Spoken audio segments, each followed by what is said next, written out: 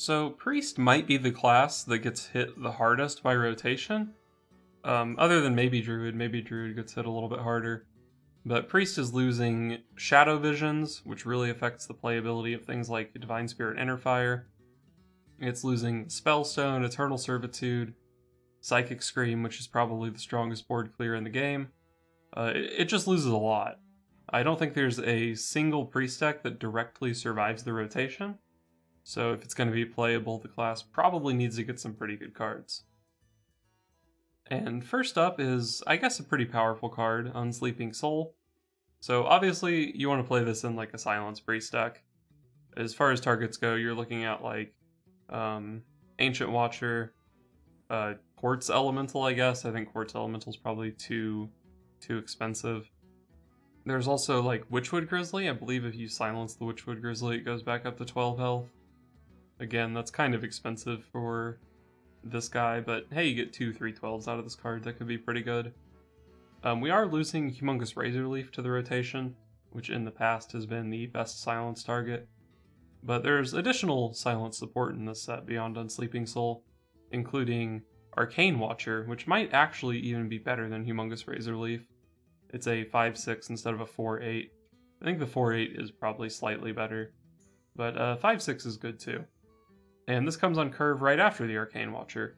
So on turn 4 you get 2 5/6s, 2 Pit Fighters on turn 4. That's pretty good.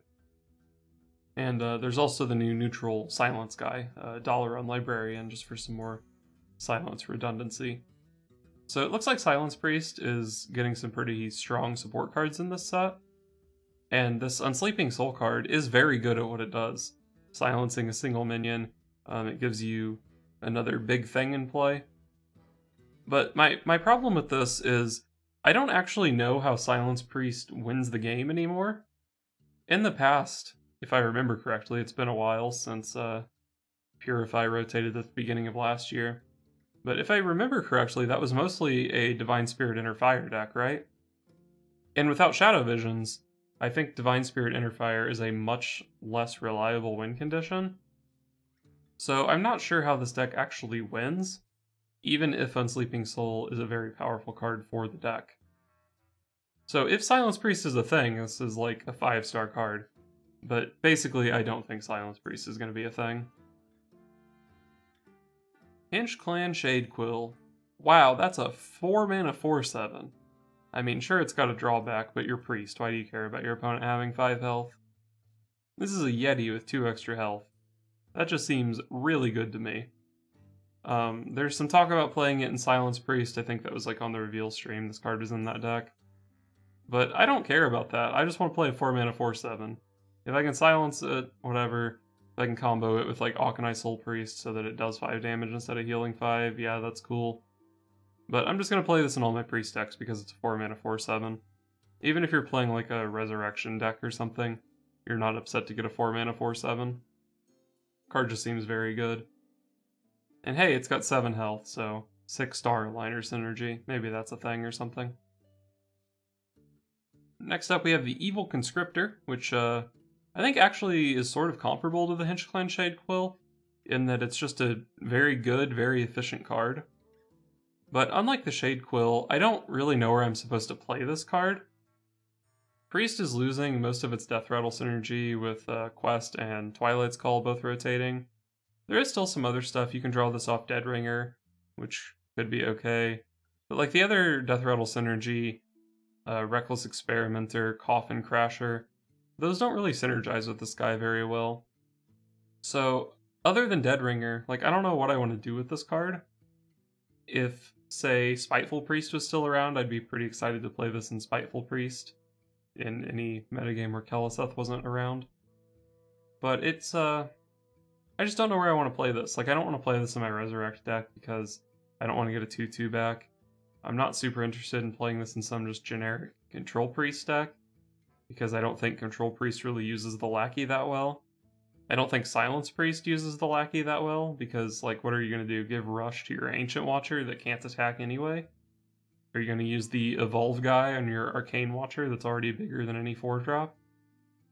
I just think most Priest decks don't use this card that well.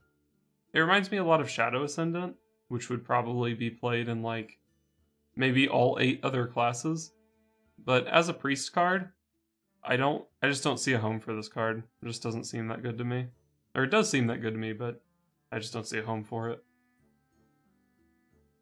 Next up we have Convincing Infiltrator. Seems like Priest is on a pretty good run of getting cards that are just pretty good. And I think this is closer to the Shadequill than the Conscripter. I do think you can just play this card in most Priest decks. You compare it to like Spider Bomb or Obsidian Statue with the Death Rattle, and both of those saw play. It's not as good of a resurrect target as Obsidian Statue, obviously, but I think it's still a pretty good resurrect target. It's still a 2/6 taunt, stop some aggro, kill a sea giant or something pretty sick, or you just play it against control and kill their whatever random 7-drop they have in play or something like that. Just seems like a very good, very efficient card. I think I want to play this in my Resurrect Priest decks, my generic Control Priest decks. Any Priest deck that's not upset to have a decent 5-mana minion in it, I think is probably going to play this card. Next up we have Mass Resurrection, which it's easy to compare this to Diamond Spellstone, and say that this card is looking pretty sketchy.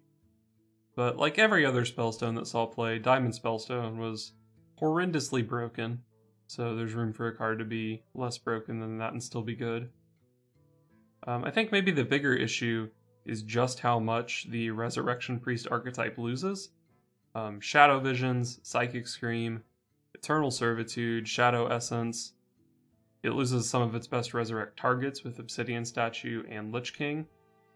But maybe more relevant than any of that is losing Radiant Elemental, because without Radiant Elemental and with this card being 9 mana, I don't think it's really an OTK deck anymore. You can't just revive a bunch of stuff and then cast double Mind Blast, double Holy Smite or whatever. And compared to Spellstone, this does not necessarily summon unique minions. So if 3 of your minions got hexed in a game, you can revive 3 frogs. Or you can revive like a frog and 2 Northshire clerics or something, which can be pretty bad.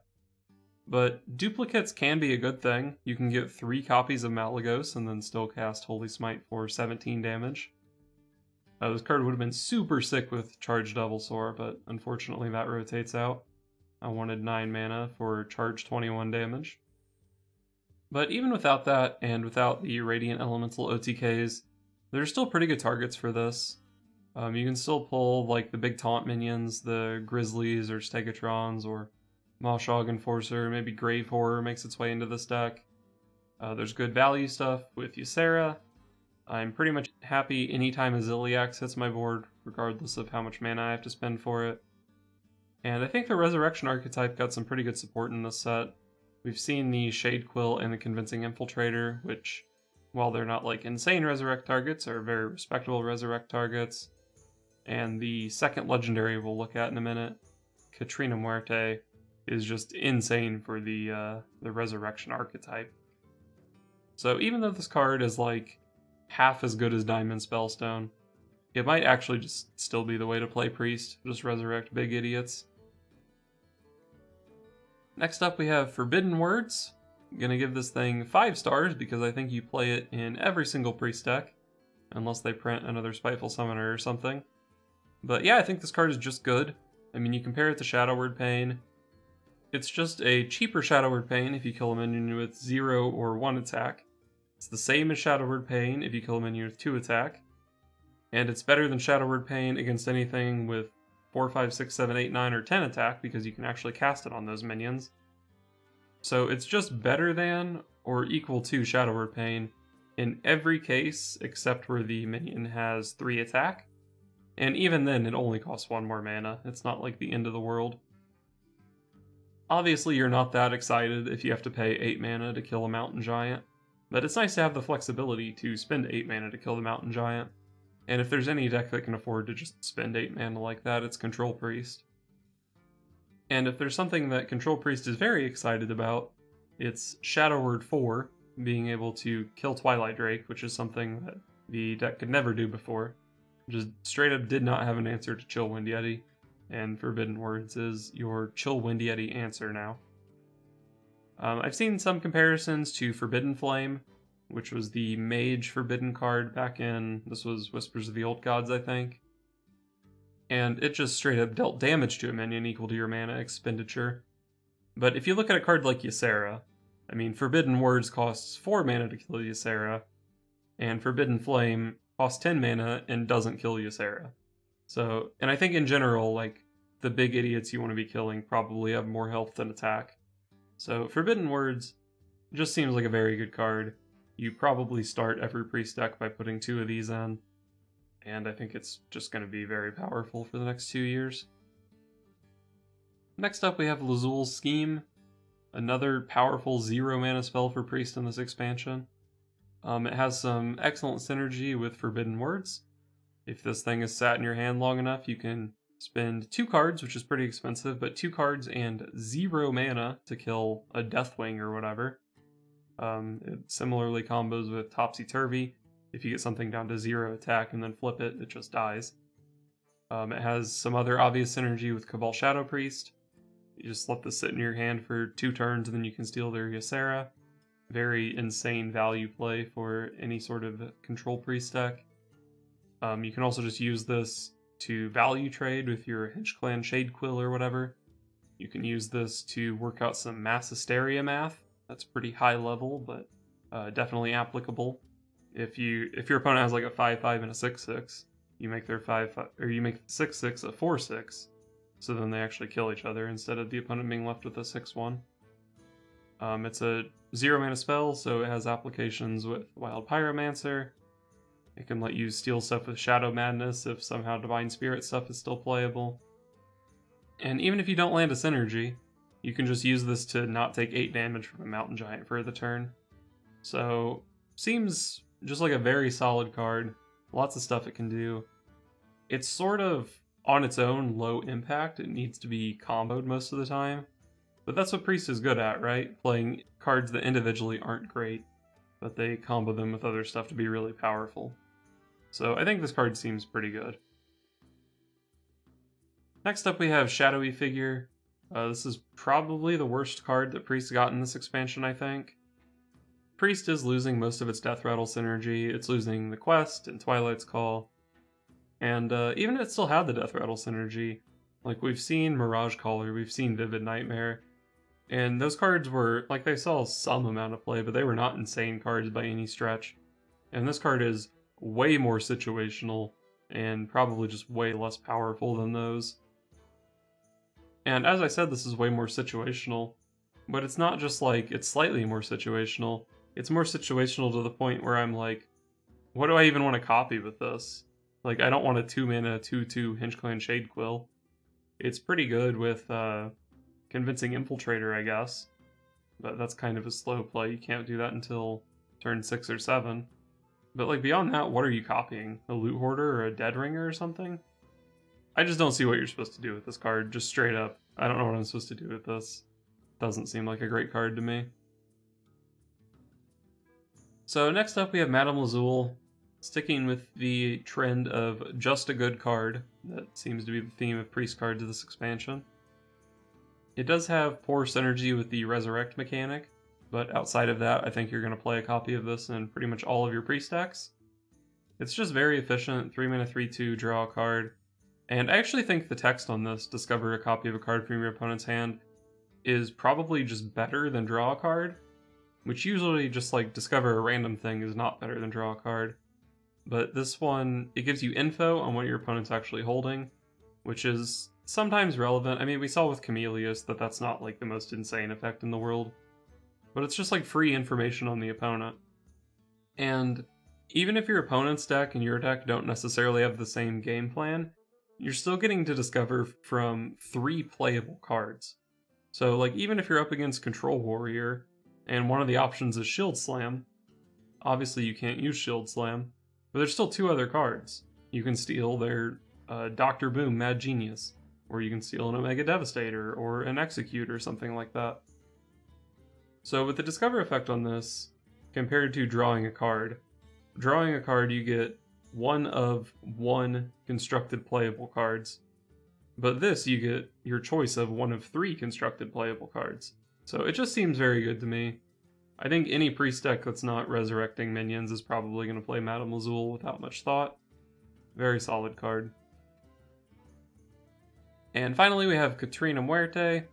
8 mana 6/8, summon a thing at the end of the turn, so pretty similar to Kel'Thuzad, has some upside and downside compared to Kel'Thuzad. But I think the card is just very powerful, and it could be like the reason that you want to play Big Idiots in your deck and Mass Resurrection. It's just a very, very powerful card. Say you pull back like a Witchwood Grizzly. You get an 8 mana 6/8 that's a continuous threat, and you get a 3/12 taunt. It's just crazy. Resurrecting minions and priest. I mean, we've seen it with Servitude, Spellstone. It's just a powerful mechanic. Something you can do with this card that's actually pretty impressive is just chain Catrina into Catrina.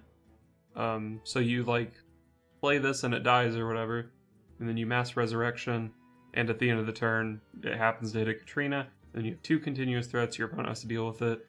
Or like at the end of your next turn, they each summon another Catrina, and then you just have like infinite Catrinas if they don't have the equality or whatever. Or you can also just like, this is 8 mana, so you cast Seance on it the turn you play it, it dies, and then next turn you play another Catrina, summons the first Catrina. It's just really sick. I think any Mass Resurrection deck is going to play this card, and it might even just be a good enough generic card to just throw in Control Priest. Like, yeah, sometimes you're going to hit Northshire Cleric, but sometimes you're going to hit Hench-Clan Shadequill or Convincing Infiltrator, and that's just pretty sick. I think there's very good potential for this card to see a lot of play. So looking back on the Priest cards, I think Priest probably got the best set of cards as far as just like average power level goes. I think I rated 3 cards poorly, and one of them is very good in the deck that it goes in. I just don't expect the deck to be that good. And I guess also Evil Conscriptor, if there is some sort of tempo aggro Priest deck, it's very good in that deck.